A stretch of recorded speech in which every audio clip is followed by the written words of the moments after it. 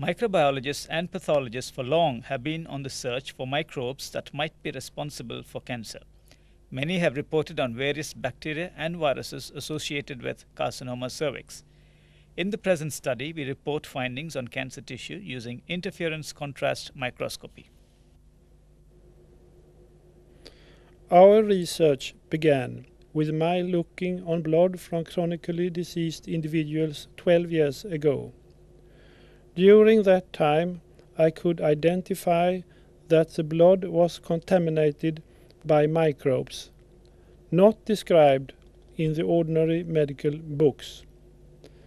Eventually, I extended my studies to work with more solid tissues. One such example is tissue from carcinoma of the breast, which I expressed manually. The tissue was taken to the PAT lab, where it was identified as adenocarcinoma.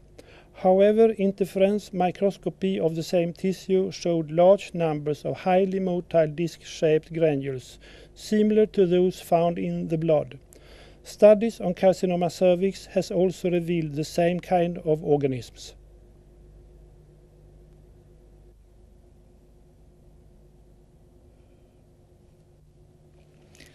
Fresh cervical tissue obtained by biopsy from patients suffering from carcinoma cervix was placed on a glass slide.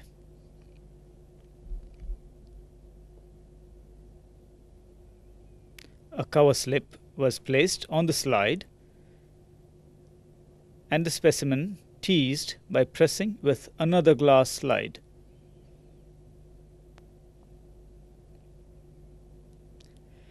The mounted specimen was studied using a Light's Dialux interference contrast microscope at 1200 times magnification. The microscope was fitted with a Panasonic video camera. Observations were recorded on a JVC U-matic video recording system on a real-time basis.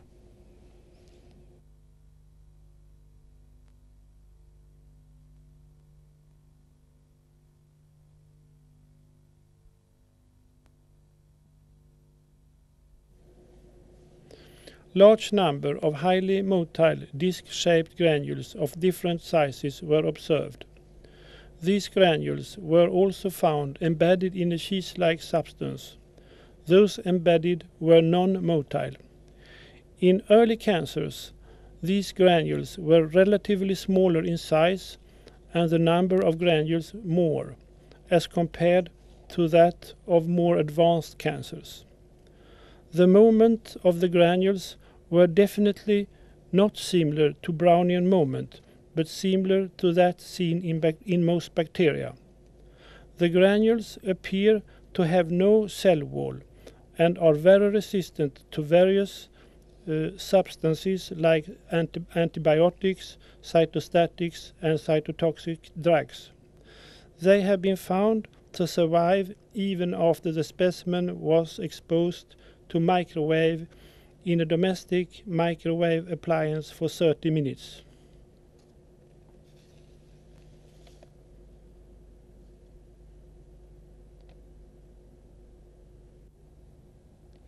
A comparison is made with Streptococcus and the observed organism to show similarity in movements. Note the extreme variation in size in the organism observed from the tissues of carcinoma cervix.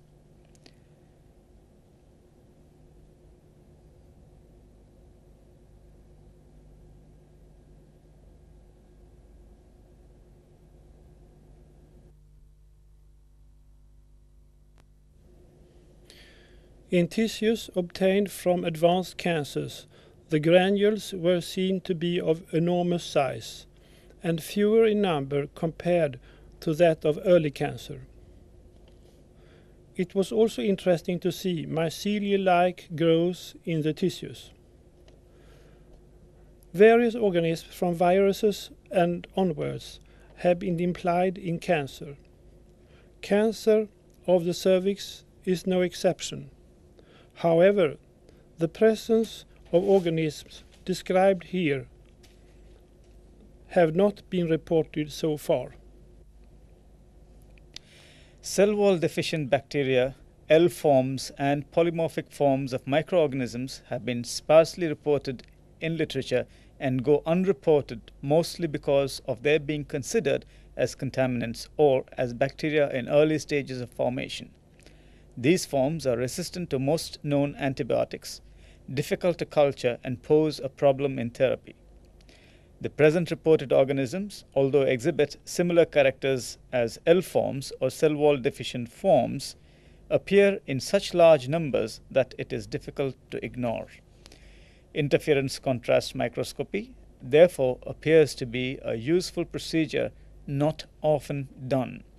It is also essential to recognize and further study the biochemical and ultrastructural characteristics of these organisms reported in our paper. Clinically, it becomes essential to find ways of dealing with these forms. It also becomes essential to find biological means rather than chemical means to cope with these organisms in particular and the whole human organism and the milieu in which we live.